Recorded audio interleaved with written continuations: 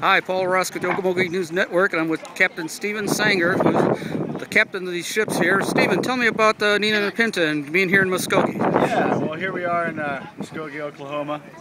Here we have replicas of Christopher Columbus's ships, the Nina and the Pinta, and we're opening up like floating museums for the general public to come down and have a self-guided tour throughout the ships, talk to some of our crew, and see if they'll share their own real-life experiences of living on board a 15th century caravel, ship that Columbus used to make 4 voyages across the open ocean.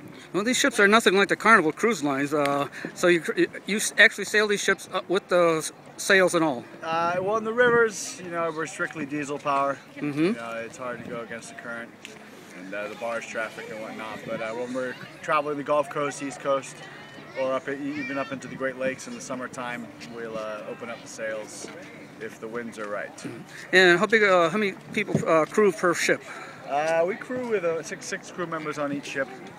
Back in the day, there would be anywhere from 20 to 30 men living out on the open deck. Mm-hmm. And you said you've been captain and been with the ship working with the ships for 6 years. 6 years. Yep. And you obviously must enjoy it.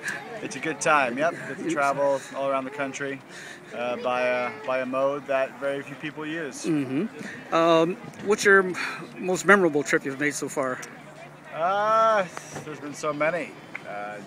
It was a good 10-day trip when we went from Texas all the way up to Richmond, Virginia. It was a long trip.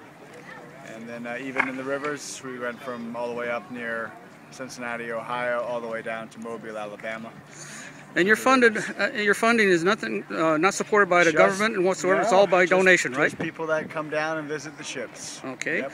Encourage children's schools. Absolutely. We're doing a lot of school tours during the weekday here in the mornings, and then open from 9 to 5. So anytime through the 17th of November. Okay. You can come on down and take a look at the ships. All right. Thank you for talking with us, and appreciate it. No problem.